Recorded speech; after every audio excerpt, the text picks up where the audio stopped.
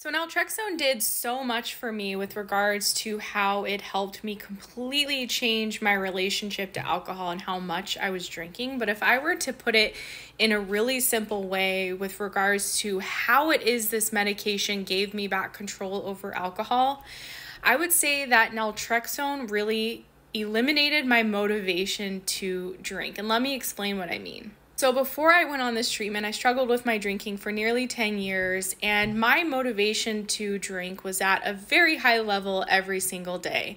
There would be times where I would have to drive really far or walk really far or do crazy things just to get my hands on some alcohol. Like if I was on a vacation and we didn't have alcohol, I would just spend so much time thinking about where can I get a drink? How can I sneak alcohol? Where can I find it? Basically, my motivation to drink was so high that it was as if I was equating alcohol to a survival need, like as if someone might need food or water. It was just this preoccupation and obsession on a regular basis. And I know now that that's actually what was happening, because when we have an alcohol addiction, our brain is essentially equating it to a survival need. But the longer I was on naltrexone following the Sinclair Method, my motivation for alcohol just continued to decline.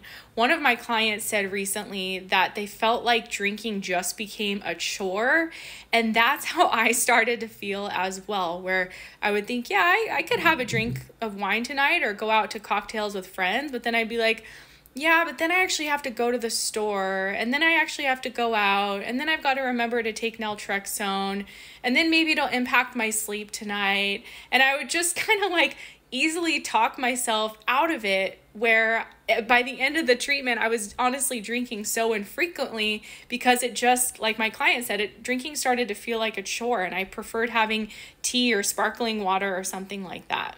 So this was such a stark contrast to what my drinking was like before this treatment, and really encompassed me white knuckling it and forcing myself not to drink or forcing myself to drink moderately. But with naltrexone, over time, it's like alcohol just loosened its grip on me, and I honestly got to a place of just total indifference to alcohol, where sure, I might enjoy a drink on occasion, but I'm totally satisfied if I'm not drinking as well. Ultimately, this treatment just gave me total freedom around alcohol, and the freedom to choose whether or not I was going to drink, not from a place of forcing myself not to, or from a place of being overindulgent because my craving was so intense. It just brought me back to balance with drinking, and there's so much freedom in that. As always, you can learn more about this treatment. I've got lots of other videos here, or the link in my profile as well.